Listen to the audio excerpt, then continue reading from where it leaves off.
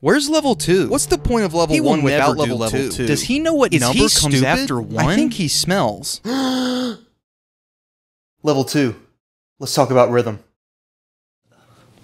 But before we get into level 2, we need to talk about level 1. If you haven't watched level 1, you need to master that before you watch this video. If you're new here, the thesis behind this series is I've laid out a roadmap of concepts that you should learn on guitar in order, and I'm teaching it level by level. I'm not here to offer quick fixes or any kind of hacks or any promises that if you just click on my video, you'll be a better guitar player instantly. I'm here to try to help cut out a lot of the noise and show you how this instrument works under the hood. So if you've got level 1 down cold, then let's get into level 2. Starting with, how do we measure music? So back when you were just another of the unwashed, non-guitar playing masses, you probably thought that music was measured in minutes and seconds. Now that you're a guitar playing, face-melting deity, it's time to learn that music is split up into standard units called measures. Here's what a measure looks like. Measures are sometimes called bars, and they're little chunks of music that usually have 4 beats. Speaking of 4 beats, let's revisit that basic 4 count I mentioned earlier. This is what's called a time signature, and as contemporary guitarists, we don't see these very much because we don't read music off a page very often. The top number here tells you how many beats are in a measure, in this case 4, and the bottom note indicates which note gets the beat. In this case it says 4, which means a quarter note. 4 and a quarter kind of makes sense, you can see how they're related. This is called a 4/4 time signature or a common time signature, and this is the most common one you see. As a quick note, there are other time signatures, but for now we're just focusing on 4/4 time. So I said that in 4/4 time the quarter note gets the beat, but what is a quarter note? This is a quarter note. When you think of the regular standard music note, you're probably thinking of a quarter note. In 4/4 time, there are 4 quarter notes in a measure, which kind of makes sense. Like I said before, 4/4 time means that there's 4 beats in the measure and the quarter note gets the beat. But how do you count quarter notes? Luckily, this one is easy. Quarter notes are properly counted by saying and thinking 1, 2, 3, 4. So quarter notes are the most basic, fundamental kind of note, and 4/4 time is the most basic, fundamental kind of time signature. But what if you want to play a little faster? If you want to play a little faster, you got to scrap all of that and use what's called eighth notes. Eighth notes look just like quarter notes, except they have this little flag here. And as you might guess based on the name, an eighth note is just a quarter note cut in half. So instead of having 4 quarter notes in a measure, you're going to have 8 eighth notes. And just so you know, this little bar across the top is just something that you have to put when you put 2 eighth notes together. It doesn't really make sense, but these are the rules of music after all. They have no obligation to make sense to anybody. But our next problem is, how do you count eighth notes? Unlike quarter notes, you can't just count them 1, 2, 3, 4. After all, you have double the amount of notes you had when you had quarter notes. In order to verbally count eighth notes, we have to add an extra syllable, and for some reason in music, we add this. This little plus means and. So to make sure that our whole numbers still line up on the beat, the numbers always go on the first of every other eighth note, and these little ands go in between.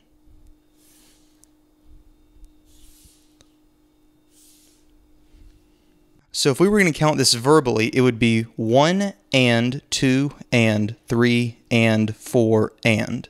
So that gives us enough syllables, and if you're ever writing it down, enough symbols to match 8 notes in a measure instead of 4.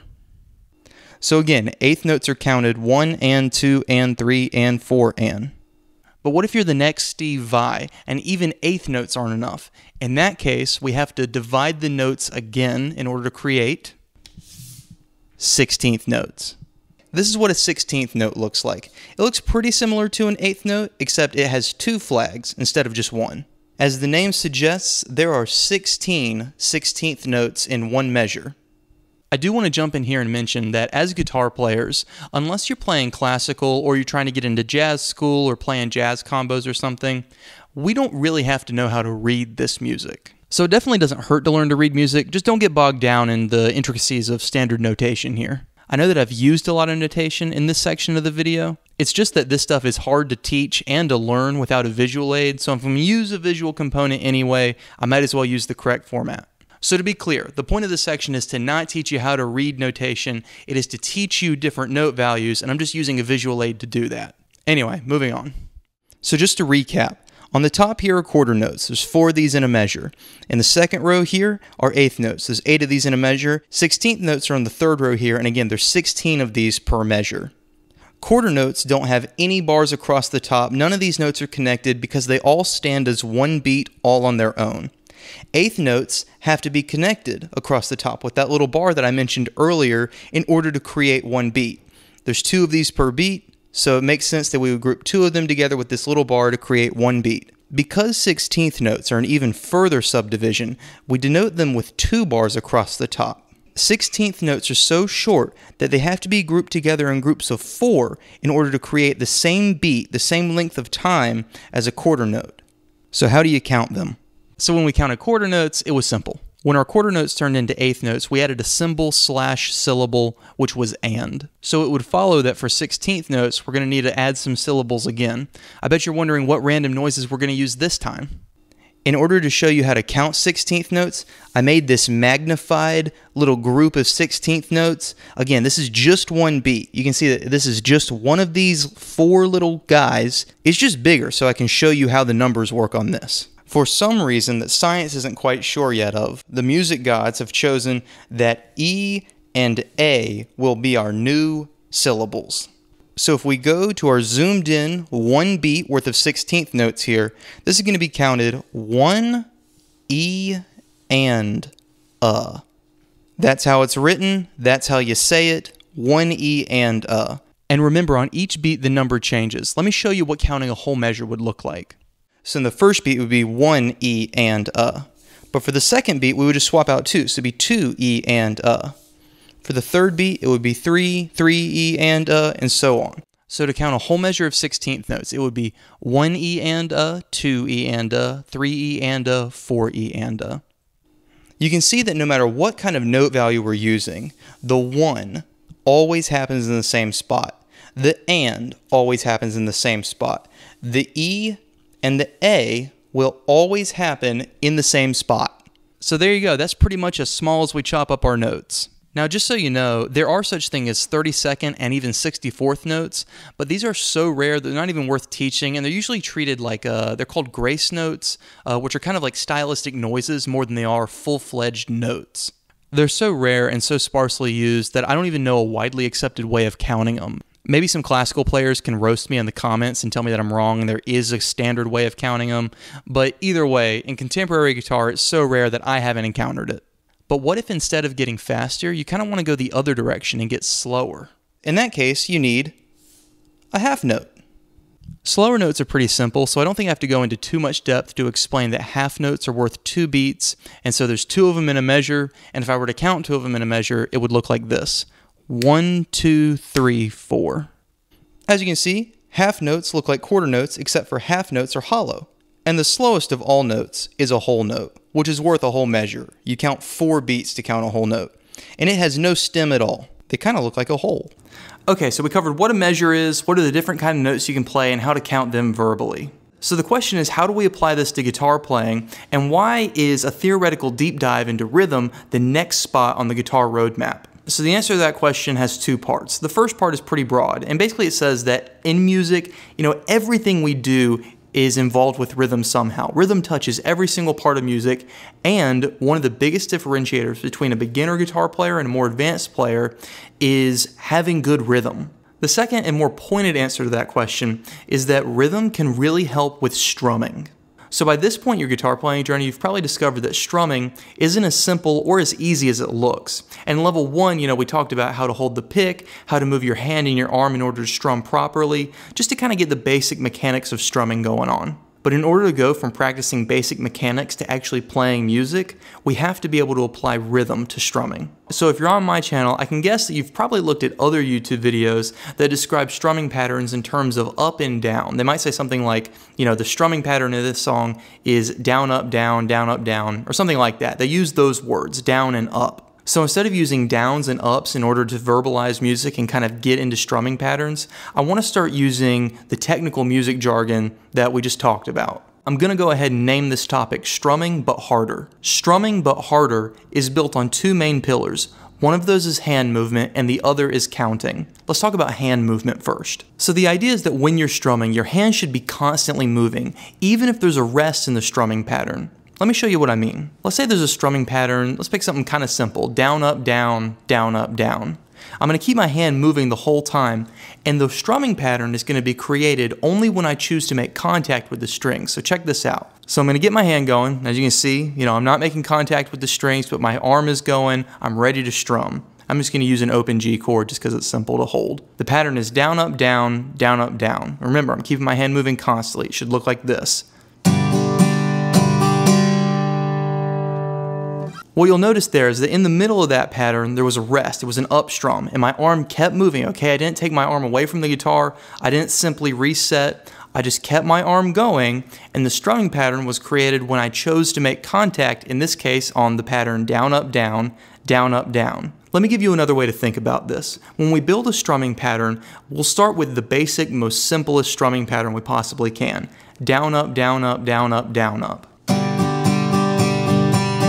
In order to create other strumming patterns, we're just going to take our hand away sometimes so as to not play, every single pass. So all strumming patterns are just created from that basic strumming pattern, down, up, down, up, down, up, down, up, and we just remove certain passes. So if I just wanted to play down, up, and then rest for a beat, and then down, up, it would look like this.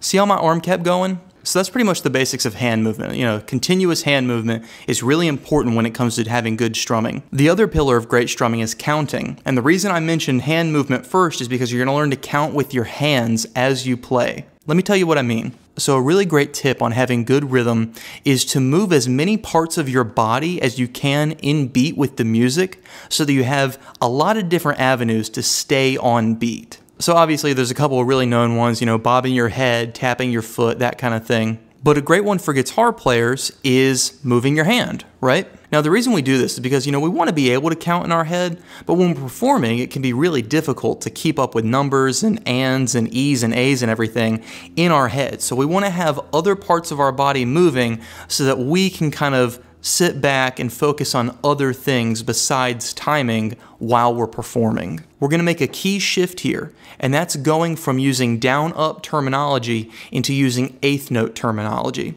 So if you'll remember, eighth notes are counted 1 and 2 and 3 and 4 and.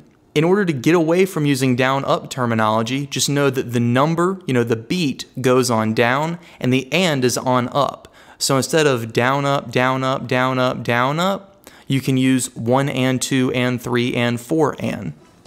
If you just think of up strums as ands and down strums as the beat, then you're golden. So this is where constant hand movement becomes a way to track your eighth notes. We can think of strumming patterns this way too. I'm going to use a different strumming pattern this time. Let's use down, down, up, up, down, up. Or 1, 2, and 4 and. It's the same thing. We're using this one because it's a super common strumming pattern, but for you to practice this, you can practice any strumming pattern you want. I'm just using this one because it demonstrates the point really well. So again, instead of thinking down, down, up, down, up, I'm going to think 1, 2, and 4 and.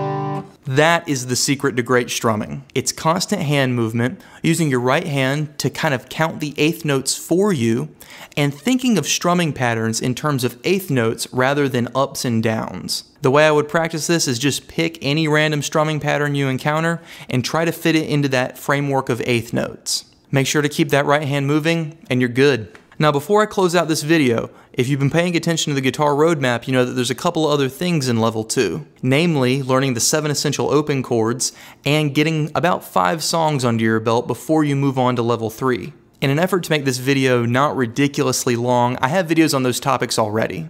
So you can check out 7 essential open chords and 5 song recommendations for this level right here. And again, I want to reiterate that you need to master everything in this video, everything in this video, and everything in this video before you move on. But when you're ready to move on, I'll be waiting for you in the land of nocturnal sunglasses.